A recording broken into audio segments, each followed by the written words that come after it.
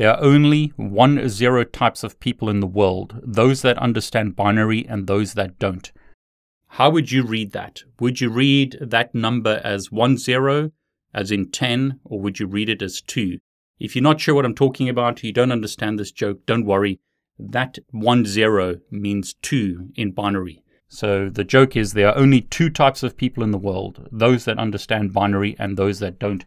If you didn't get the joke, don't worry. By the end of this video, you'll understand this joke and understand where the 10 comes from. Now, as an analogy to help us understand binary, let's use the analogy of electricity. Because computers, let's be honest, they have chips in them. Routers and switches have specific types of chips known as ASICs, or application-specific integrated circuits. It's basically a circuit. So computers have circuits and they run on electricity. In electricity, we either have 2 states. Something is on, as in there's current or power to the device, or it's off. So as an analogy, notice that big light there. That's an old antique lamp, but I've put a hue bulb in that lamp. So that's on. That's off. No power. On, there's power. That's off. No power. That's on. On means current is applied. Off means current is removed. So a computer basically only has 2 states, current or no current on a circuit. That, however, let me turn that back on again. That, however, gives us 2 states. So one cable gives us 2 states. So remember this.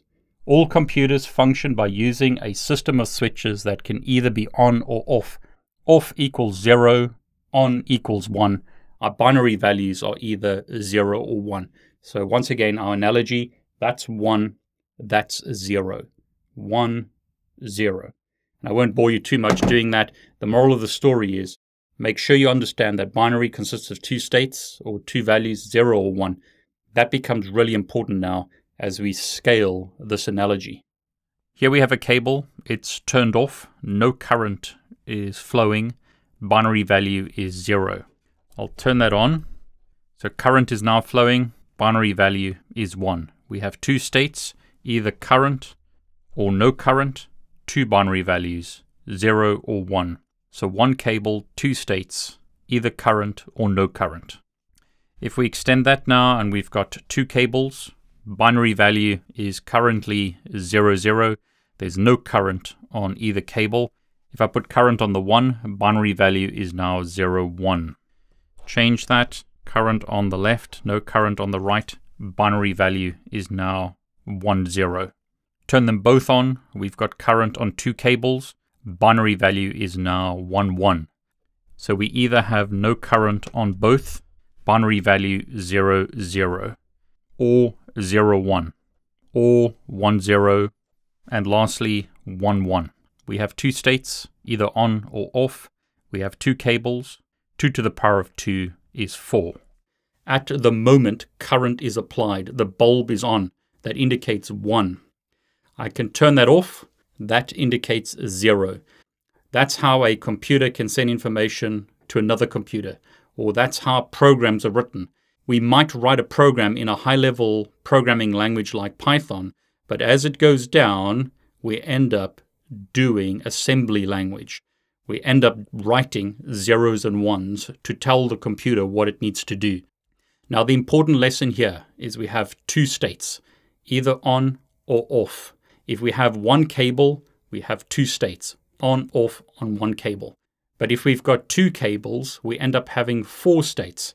We've either got 0, 0, no current on both cables, or 0, 1, or 1, 0, or 1, 1 current on both cables. So 2 states, 2 cables means that we end up having 4 values. You can write that as 2 times 2 equals 4, or 2 to the power of 2 equals 4. 2 states, 2 cables equals 4.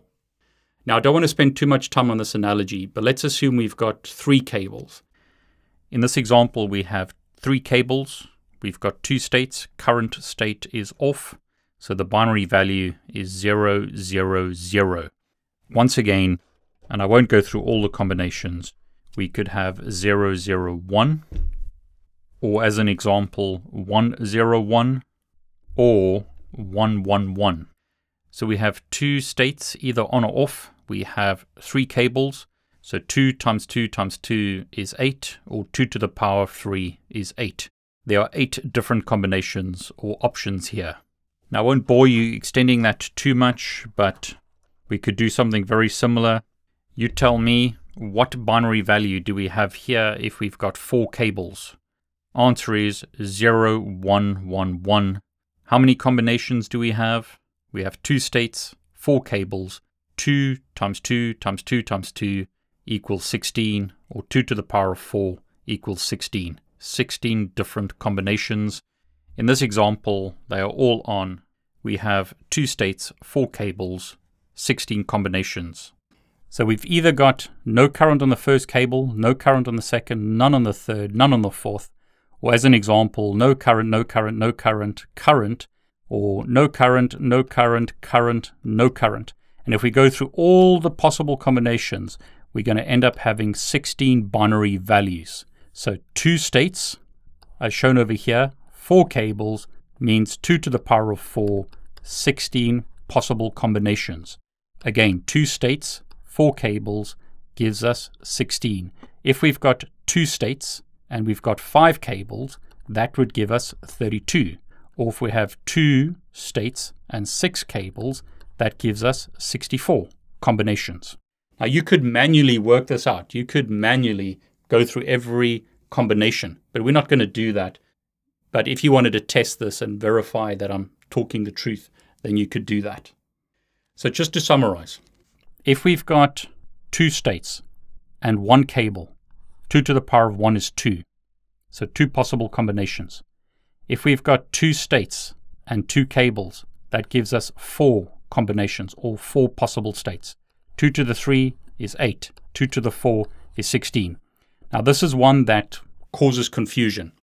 In decimal, we don't start at 1, we start at 0, and then we count 0, 1, 2, 3. Ignoring negative numbers, obviously, but let's assume positive integer numbers. We start at 0, and then we count up.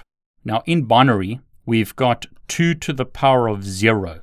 So 2 to no cables, as an analogy, equals 1. So we don't start with 1 cable, we start with 0 cables. Now this is once again just an analogy, so if the analogy doesn't work too well for you, then just stick with the math. Just work with the math, or maths if you prefer. So what I need you to remember is 2 to the power of 0 is 1. 2 to the power of 1 is 2. 2 to the power of 2 is 4. 2 to the power of 3 is 8. 2 to the power of 4 is 16. And if we continue, 2 to the power of 5 is 32. 2 to the power of 6 is 64. 2 to the power of 7 is 128. 2 to the power of 8 is 256.